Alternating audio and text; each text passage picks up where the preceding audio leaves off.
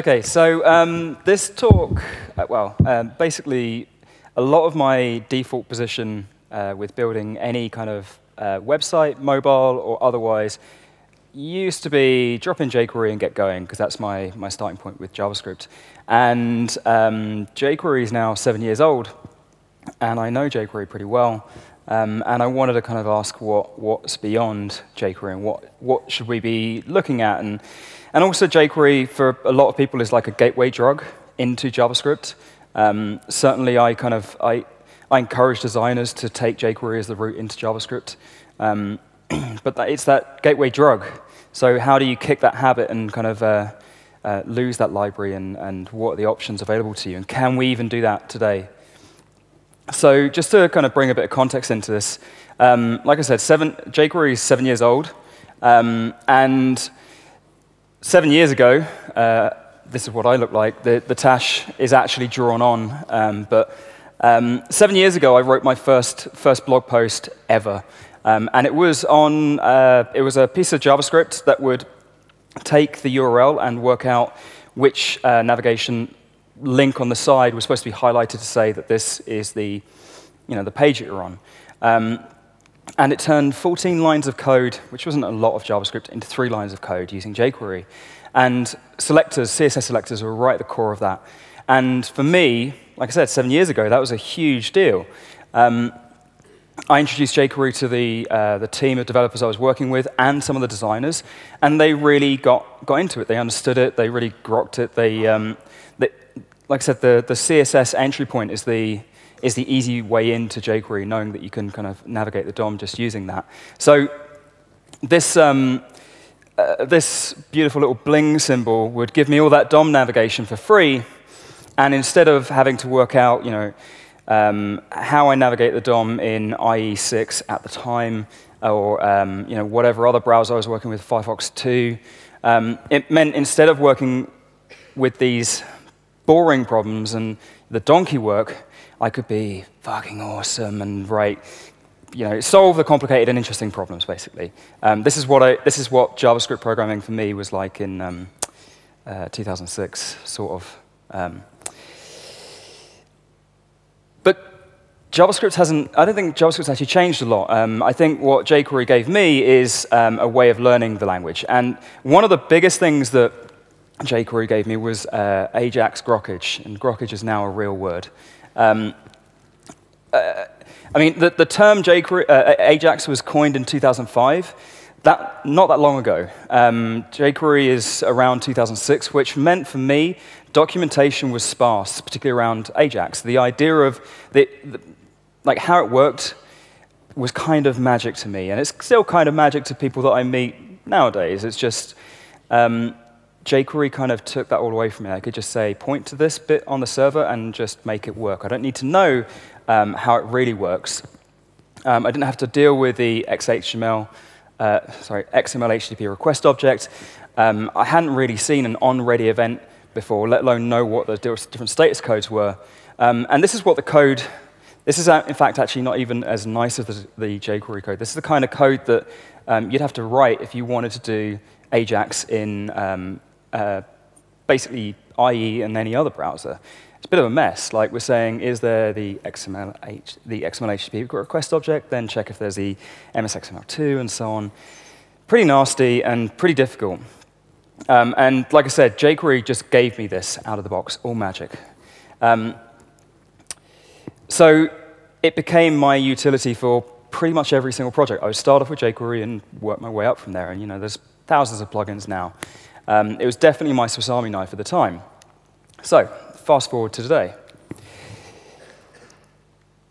My default position now is not include jQuery from the start.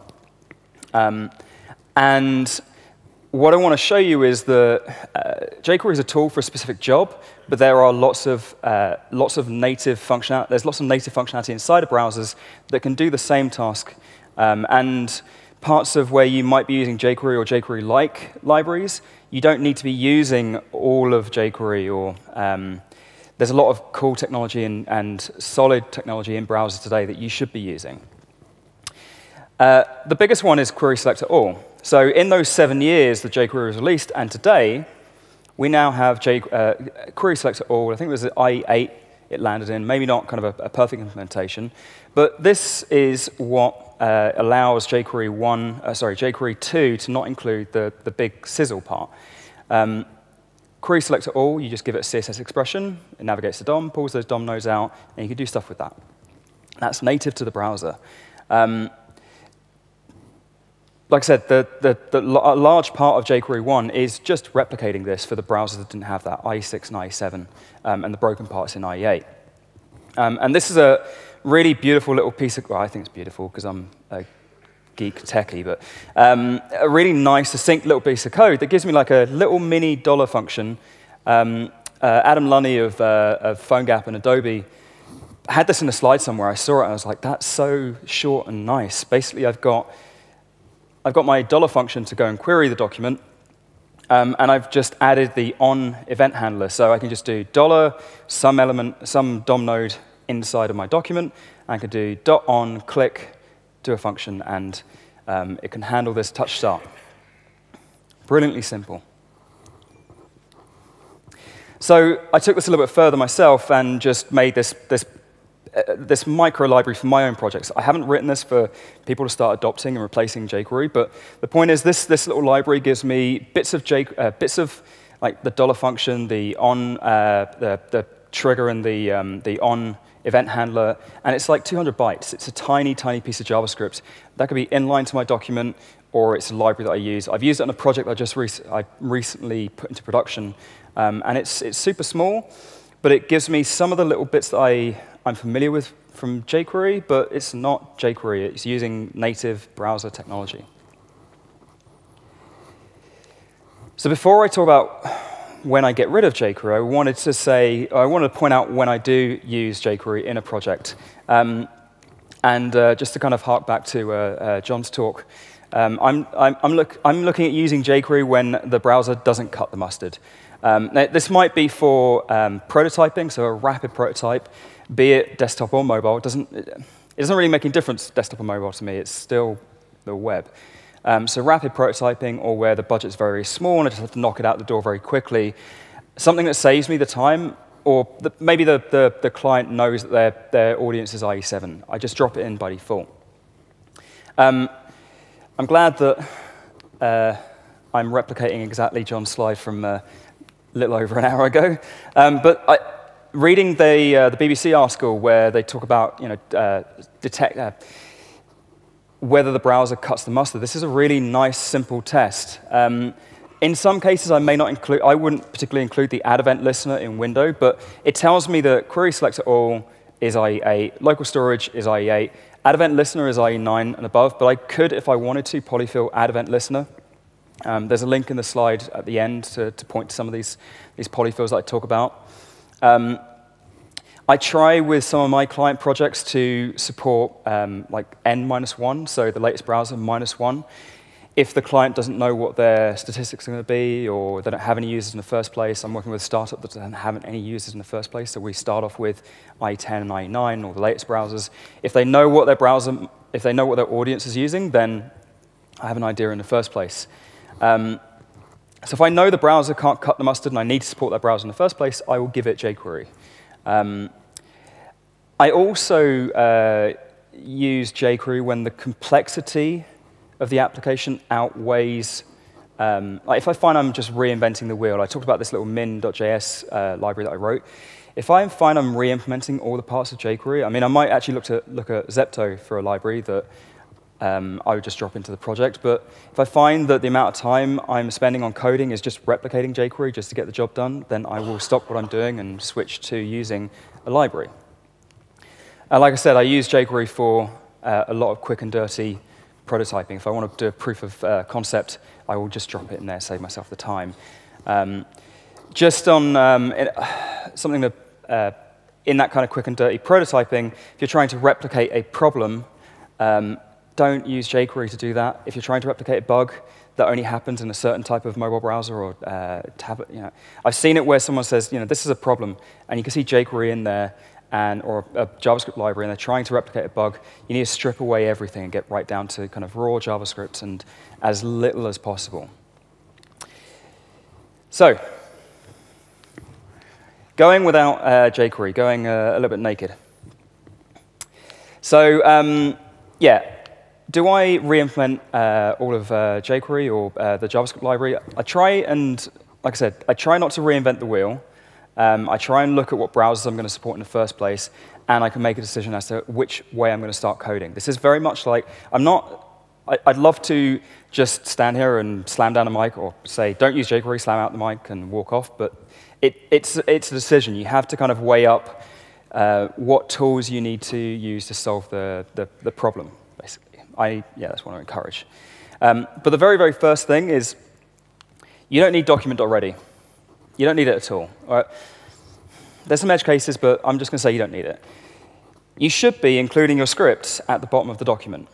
Okay? So if your scripts are at the very bottom of the document, your DOM is ready when your scripts run. Okay?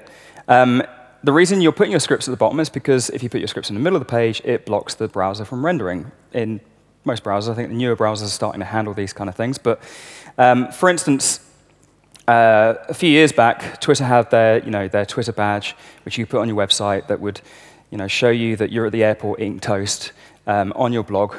And I had that on my website, and Twitter would be known for going down. And it wouldn't just go down, it would kind of hang. But because I had a script tag right in the top of my document, right in the head of my page, when people came to my blog, the whole page would be blank because it was waiting for the script tag to come back from Twitter. So that script tag was blocking the entire rendering of my blog. RemySharp.com looked like it was down because Twitter was down. I had no relationship with Twitter, just that I included a piece of script. So that's why all my code from that day on goes in the bottom of my document. And at that point, the DOM is ready. So you never need this.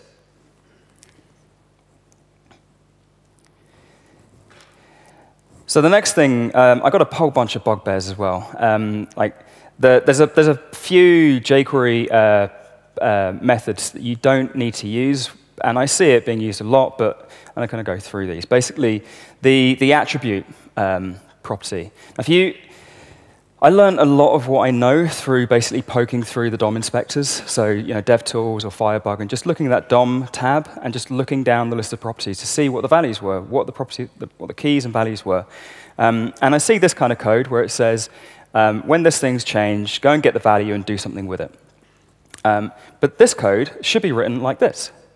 Right, it's the same thing. This.value. This is the element that just changed, triggered the change event, and the .value is a DOM property that gives you the value. You don't ever need .attribute .value. Or even the .val method. And this is JavaScript. This is the DOM. This is there without any JavaScript libraries. Fairly common thing to see in some plugins or some code is to go and get an element and look up the href, when you could just do get attribute href.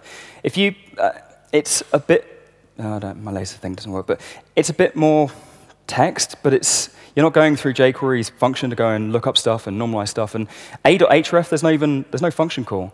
You need to make sure you know the difference between get attribute and .href. There is a difference. One of them's an absolute path, and as in the full resolved path, and one's the actual string value that's in your markup.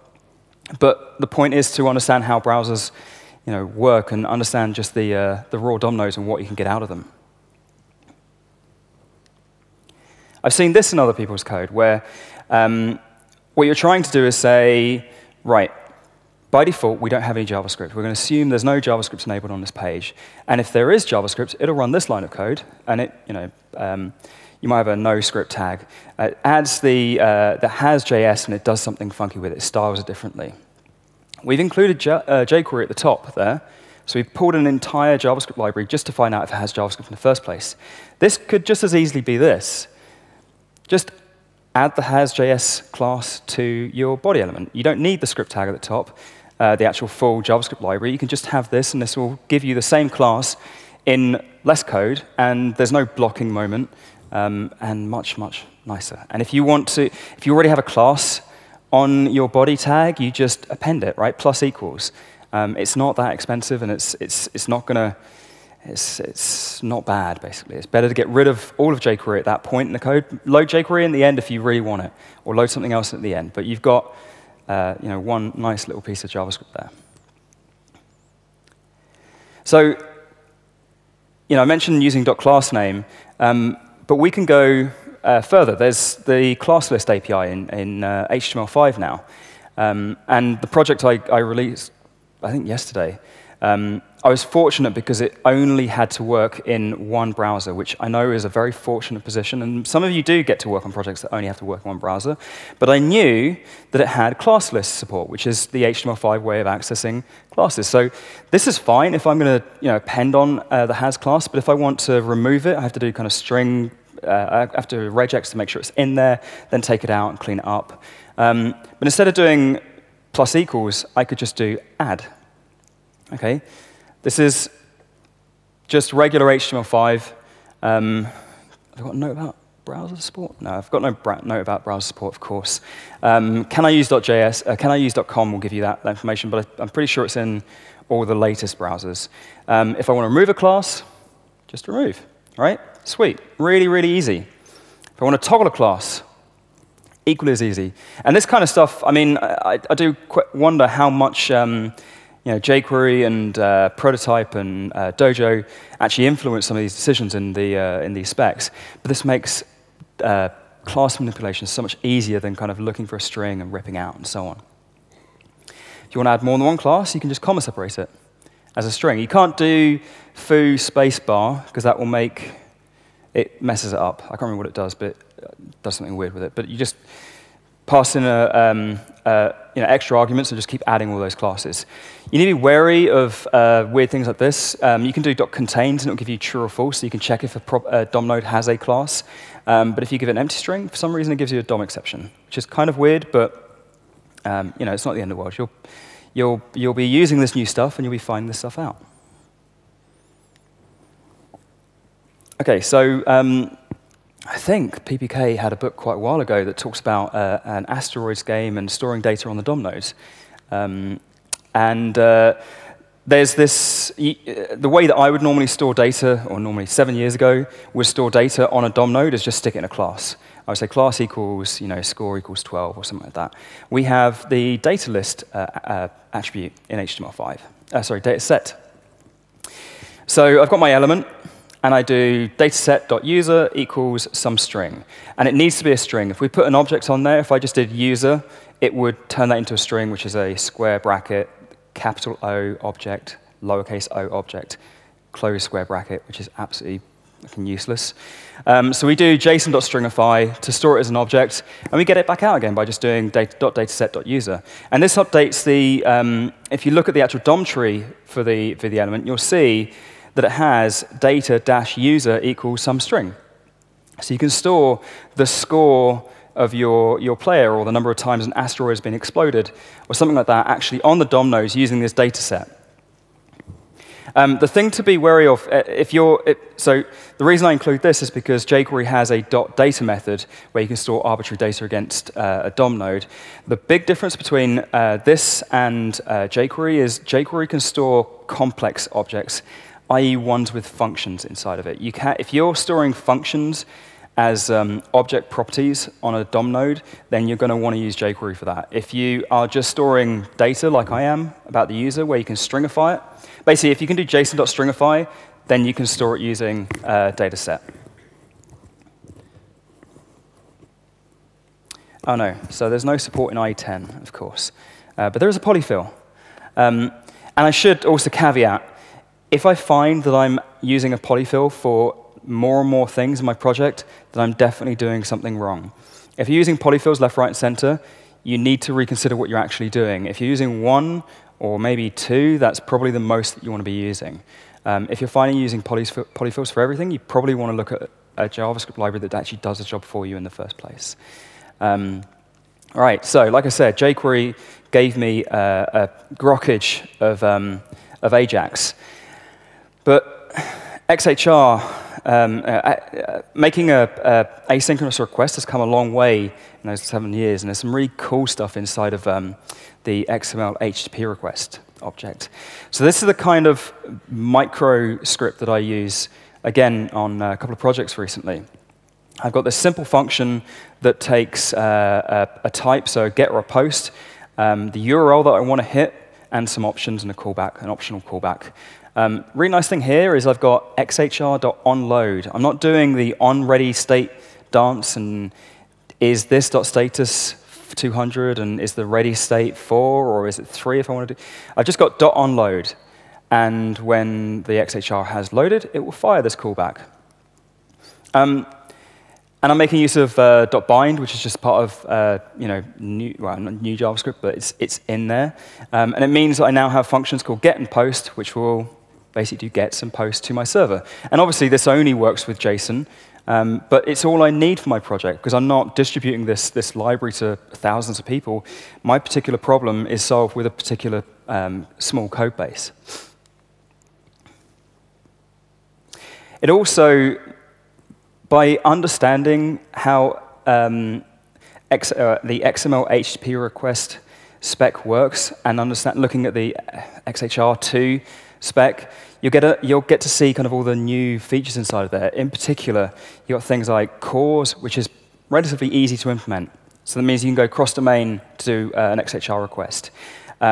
Progress events, which have been a long time in waiting. Being able to know how long you have to be able to download something from the server, like maybe it's an image. Well, actually, images don't have progress events yet. But upload events, upload progress events. So you've got a file you're sending up to the server. You get a progress event on progress, and it will tell you how much is actually done.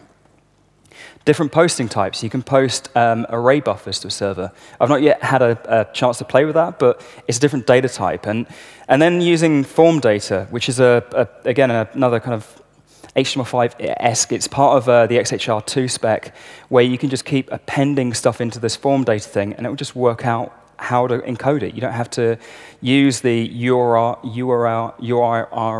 encode methods or URI component encode, or trying to remember which one you need to use. You can use this form data.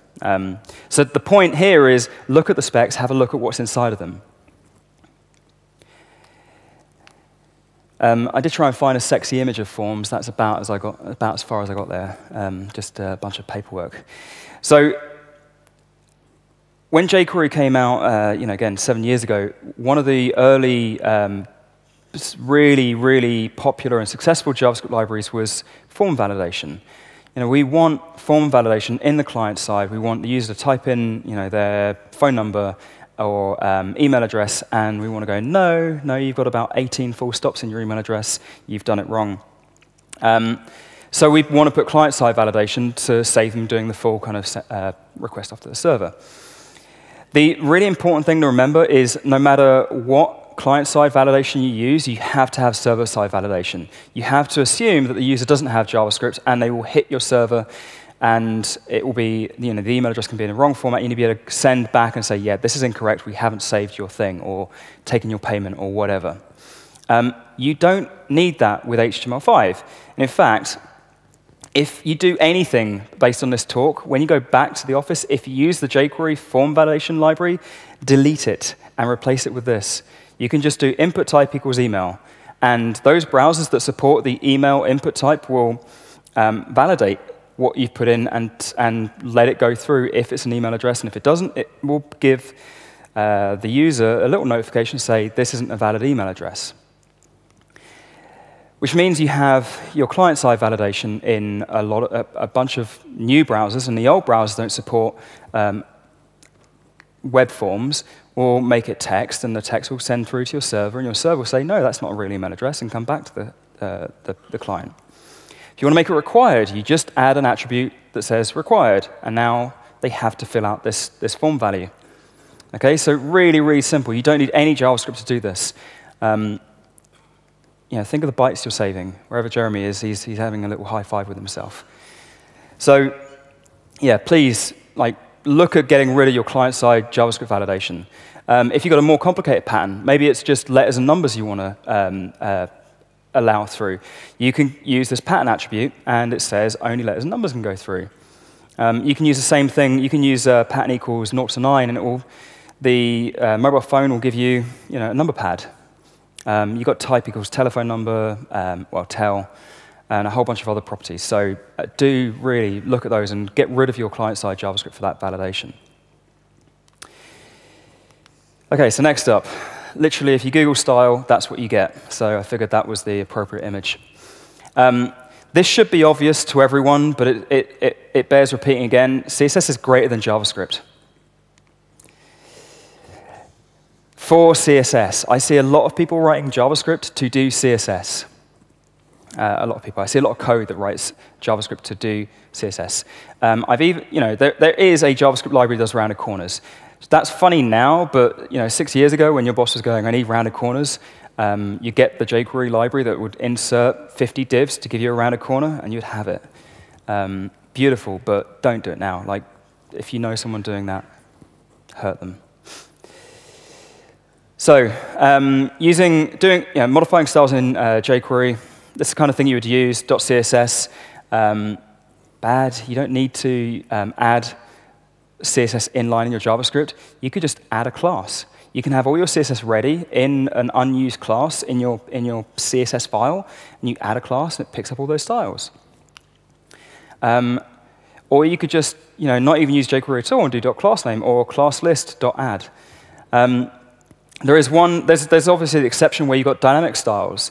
If you want to apply dynamic styles to some DOM node based on where their application is, you're probably saying, well, I still need to use jQuery to do that. The jQuery documentation actually recommends if you're trying to add more than 3 CSS properties, create a style sheet, inject it into the DOM, and add the class that points to that style sheet. Okay, so they actually recommend that you put a style sheet into the DOM because the browser's really good at styling stuff using just CSS. The point here is if the browser can do it natively, let the browser do it natively. Anything the browser's really good at, let the browser do it. So on that note, we've got set interval versus a request animation frame. And again, jQuery 1 and 2 don't use request animation frame. They use set interval for their animations. There is a patch or a plugin that you can use that will switch it to request animation frame, but by default, you're using set interval. So I was going to try and do an impersonation of Jake, but I don't think it's probably wise with him sat right in the front. I've basically stolen some of Jake's slides to save me trying to pass them off as my own. Jake's got a couple of slides, actually. It points out the difference between actually, I think he stole them anyway from someone else, so that's all fine. The difference between set interval and request animation frame. It basically boils down to timing. Eventually, you're going to get this kind of thing happening, where the animation is just going to stutter. To use Google's trademarked word, it's going to have jank in it, basically. So you want request animation frame. There's lots of documentation on this, but just take my word for it. Request animation frame is greater than set interval. And there's sometimes stuff that you'll need to do to get kind of the timing perfect, but certainly it performs much better, particularly mobile phones. Again, the project I was working on, when I switched from set interval to request animation frame, my frames per second went back up to a normal rate instead of kind of struggling down at the 10 frames per second. And CSS animations run through request animations frame scheduling, which, again, is something I stole from Jake. But it means that if you're using CSS animations, it's running through the same native bit of code in the browser to do really good performant animations. So it makes your site do this. Okay, go faster. Using the CSS translates also make use of the GPU, which is also going to be nice and smooth and silky, and you'll get your go faster pony stripes. If I'm not 100% sure how well this is supported in mobile phones, and you can kind of bug the Google and BlackBerry people later to ask them, but certainly on iOS, everyone should know that using translate Z will kind of engage the hardware acceleration. It means that if you do translate X, it will be nice and smooth, rather than doing element.style.left, which is not going to be nice and smooth. It'll use the software to do it, basically. And one big thing in jQuery is knowing when an animation's ended. You want to do something with that. So if you're using just pure CSS to do that animation, how do you know when that animation has ended? Well, you have these events that say the animation has ended. Conveniently, the actual unprefixed version is in a slightly different casing, which means if you put a capital E in there, it does not fire. But again, you can use these to basically hook the end of the animation and say, do something with this DOM node. Or in my case, I was taking the class off that actually triggered the animation. So once the element has stopped the animation, I take the class off, and it finishes doing its animation.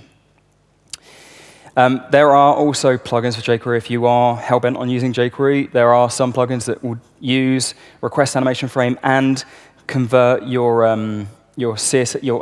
.animate to use CSS animations. From what I can tell, the jQuery animate enhance is like a polyfill sort of for jQuery that will basically just translate your .animate methods to use CSS animations. Transit is a pretty good library for doing that stuff as well. As I mentioned plugins, this is something that really upsets me. The whole, it's a jQuery plugin just because. I've seen a lot of jQuery plugins. In fact, I wrote a post about how to do something in JavaScript, and one of the first comments was, how do I use it with jQuery? Like, really? So here's 3 lines to make it work with jQuery. Well done. And I did get a little bit kind of aggro about this. Sorry, my mic's slipping off my sweaty ears. So I got a little bit upset about this, but I figured I might as well put my money where my mouth is. I was looking to use this fit text bit of code. I'd heard about it. I knew that I had this little project. I wanted the text to be nice and big, and I could grab this JavaScript library and it should be able to do the job. And it was for this little micro mobile site that I was doing. And then I remembered it was a jQuery plugin. I was like, fuck, I have to pull in 50K just to get the text to be bigger. So I had a look at the actual JavaScript library, which is this. So it's not a ton of code. And I listed through all the places that it's using jQuery. And I decided that I would rewrite the code, basically. So it uses .extend, which basically merges 2 objects and creates a new one. .each, which is a loop. I know how to write loops. .width, which is a lot cleverer than you would expect. It does a lot of stuff, handles a lot of edge cases, a little more complicated than I had anticipated. .css, which we already know, we can just do element.style equals, font size equals X, and .on, which is the event listener, which we can do add event listener. So .extend for this particular library, and this walkthrough that I'm going to go through doesn't apply to every single jQuery library. Some of this works for JavaScript for jQuery plugins. I was just trying to solve this particular problem. Instead of using .extend, since this library only has 2 options, I could just see if they're being passed in. If they're not, I can just set the defaults. And there's only 2 values, so it's really easy to do. .each goes from being jQuery.each to a regular for each. And if there's not for each there, I can just do for var I equals 0, I is less than length, and just loop over each one of them. Or I can just do .for each. And instead of this dot value, I can do the node that's being passed in. So I've gotten rid of the each. .width was a little more difficult. And this is something else that I'd like to see from the jQuery project, where they kind of pull out little bits of the library and just kind of put it out there for people to use as a standalone library. It'd be really useful to have a little library that gives you the width of any element that didn't require another JavaScript library, because it's the kind of thing that certainly I've come across quite a few times. I just want to get the width of, or the offset of that element in its context. So in this case, instead of using .width, .client width would do the job. This is not a straight replacement job. You can't kind of make a note of this and get rid of .width in jQuery, but it solved this particular problem when I tested it in the different browsers I needed to support, which included IE8. This worked. .css, like I said, just becomes node.style.font size equals X. So I've gotten rid of the .css call. And then finally, .on becomes window.event add event listener resize, and then I call my resizer function. And now I've gotten rid of all of the jQuery dependency. I don't need the JavaScript library, and I've got one tiny library that will do the job that I needed it to do. I didn't need to pull in that dependency. I would like to see people who write jQuery plugins, maybe consider kind of enhancing to jQuery plugin. So by default, it doesn't need the library there in the first place. I've seen some libraries that do that, where they have adapters for prototype and jQuery, and they just kind of, you add that piece in, and it will then work as a plugin. But it's just JavaScript at the end of the day. It doesn't need those libraries in the first place for a lot of what it does. So just to recap, my aim wasn't so much to tell you to stop using jQuery for projects. Hopefully you're already looking at alternatives when you know that you're kind of working in a mobile environment. I know the BBC had ditched jQuery a while back and switched to, I think, Ender and then Zepto, and then eventually gone back to jQuery 2. But the point is to kind of consider the tools that are available to you and what environment are you going into. Query Selector All is superb for DOM navigation. If all you're trying to do is get a DOM node out to add a class to it or change a style, this is all you need. Okay, a couple of lines of JavaScript. You don't need a big JavaScript library. Think about when you need to use a library in the first place. Don't just drop it in by default. Like I said, quite a few years ago, my default starting point for a project had jQuery in the scripts directory by default. I didn't even need to download it. It was there. Nowadays, that JS directory is always empty, and I start building up bits of code. And equally, if you find you're dropping in lots of polyfills, or you're rewriting jQuery, or rewriting some JavaScript library from the ground up, probably worth just getting the library and thinking about when you need those tools or when you don't. Get rid of document.ready. You don't need it. There are a couple of edge cases, which I'm sure I'm going to be hassled about later, but you don't need it. Just put your scripts at the bottom, get rid of it. This.value, you never need to use this.val or .attr value, just this.value. Get to know the actual DOM nodes, see what properties they have. Have a play with class list and the data set. Please look at Ajax and cores and XHR2 and uploads. Really good spec and really interesting things you can do. I love seeing websites where I can just Flickr's a good example, dropping images straight into the browser and it's starting to upload them behind the scenes. All that happens with drag and drop and XHR2. Really, actually quite simple to do. There's a good article. I mean, I wrote it, so it must be good. Good article on HTML5 Doctor about drag and drop and XHR2. Look to CSS for your animations, and certainly look to CSS for your style switching, and just using classes to switch that rather than setting different properties on the style attribute. And maybe consider, if you can, a no jQuery first approach, particularly if you're writing a plugin. Maybe you can kind of help propagate this idea that you don't need to have a JavaScript library there in the first place, and you may write an adapter for that JavaScript library. So that's my summary. I'm really not good at advertising anything, but I do need to pimp some workshops I'm running on that URL in the UK in July about jQuery. If you don't know jQuery, I can teach it to you, and it completely obliterates my talk here now that I've told you not to use jQuery. But anyway, what I wanted to end with was I'm probably preaching to the choir, and I suspect that a lot of you are going to be quite savvy about actually a lot of what we're talking about today, or a lot of what the speakers are talking about today, which is a good thing, but you guys already invested it. It's your job to evangelize back to the people you work with and to write this stuff up and share your experiments and share your mistakes. And it doesn't have to be talking on a stage, but talk about the things that you're working on with your colleagues and bring them up to speed. It's your turn to basically preach. So I think I'm done.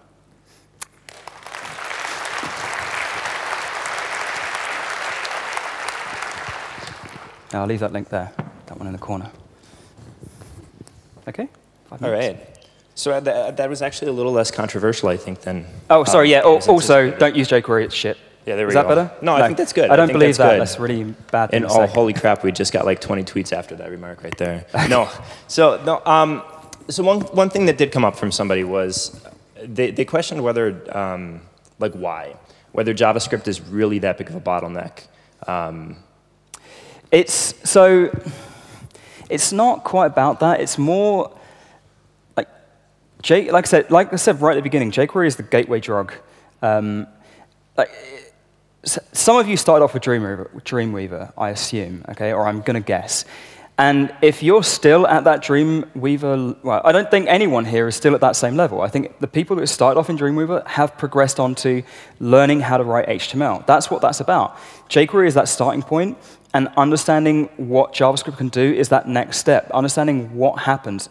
Doesn't mean you have to get rid of jQuery in your projects, but it's understanding how it works, what you can do, whether you need it, whether you don't. If the project, the thing with the has class, has.js, I've seen that, and I've seen people pulling in jQuery just to be able to check that in the first place. And even if you are using jQuery, then stick that at the bottom. You don't need to pull it in at the top.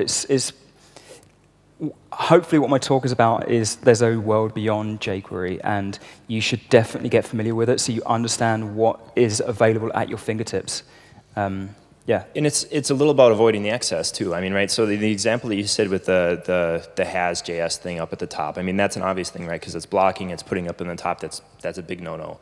But then, like, the fit text thing is another example. If that's all you wanted to do, yeah, a lot of people are just going to reach for the jQuery to go alongside of that plugin, and it's however many K that you don't actually need. So it's an excess when that's the default. Yeah, yeah. If you're doing lots and lots of stuff, then it doesn't make sense to, like I said, it doesn't make sense to reinvent all those wheels. But if it's little pieces, and in my case, it was specific things I want to do. I want to do a little bit of XHR. I want to do a little bit of DOM navigation. I don't need any JavaScript library to do that. I can write a little bit of code, and I can get myself there. And it's not complicated. There's not a scary world of JavaScript on the other side of jQuery.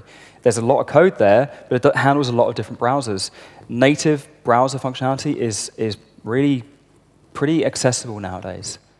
And you touched a little bit on, you said especially for mobile devices, which I think was interesting too, because actually that is one case where there is a little bit of there is a performance hit. And it's not just the downloading time, but even the parsing time, the time just to parse the library. Yeah, yeah. That's something that I was talking to Jeremy during one of the breaks, that I think there's two bigger issues. I mean, regardless of, it's the number of times you hit the radio to actually make the HTTP request, so you definitely want to have everything in one file. So if you can have everything in one file, you want to do that so it's one, you're only turning on the radio once to put it down, because it's good for the battery's performance. But I've seen in projects I've written where there's enough JavaScript that, I mean, it was a Nexus 7, and it took a second to parse the JavaScript, even though it was cached. So my DOM ready point wasn't as early as I wanted it to be, because it was still taking the time to parse all that JavaScript. And processing JavaScript is hard work for mobile devices. There's an article by Stanford University that looked at performance of parsing JavaScript, and that's one of the expensive things that the browser's doing with regards to the battery. If you've got tons of JavaScript and it's parsing it all immediately, then it's using up battery. I mean, it's using battery when it's processing JavaScript. It's using up battery when it's doing animations and so on. So a lot of it, I mean, I'm sure everyone's going to be saying is a lot of common sense, but you need to be thinking about it the whole time as well. Yeah, there's always trade-offs along with I mean, if that. And there's the excessive examples. I mean, there are some. I worked on a project where we had to support devices quite a ways back on mobile devices, and just loading jQuery on the page was enough to kill the browser. The page, Anna showed the screenshot of the console that choked on the memory limit. I've run into that on some of the older devices. Just it existing was too much for them. And even on like modern, like the iPhone and Android, I know Stoyan Stefanov has done a lot of studies on that. And it's like, what, 200, 300 milliseconds just to parse, even on a modern iOS device, which is a little excessive. But there's trade-offs, right? I mean, the maintainability. So if you're working with a large team, the framework kind of has some value there. That does, but I mean, again, going back to BBC, they had Glow beforehand. They had their own JavaScript library, and eventually they did replace it, but it didn't stop them from being productive. I might be completely disagree with later on, but Nicholas Zakis talks about abstracting away the actual DOM manipulation library in some of his work. When he was at Yahoo, he was saying, you drop in a library for doing DOM manipulation, but it's not particularly jQuery, it's not YUI, it's just an abstraction of all those libraries, which means that you don't have full access to everything that the library can do. You just get your little sandbox and you play inside that sandbox. It can work within teams. I mean, I'm working in a very, very small team, so the micro library that I use is absolutely fine. And, well, again, BBC were using Ender at one point, and then Zepto. So, it's not that hard for a bigger team to kind of learn a JavaScript library or even agree with a JavaScript library in the first place. I agree. You get the right people on board and let them go. And last thing then.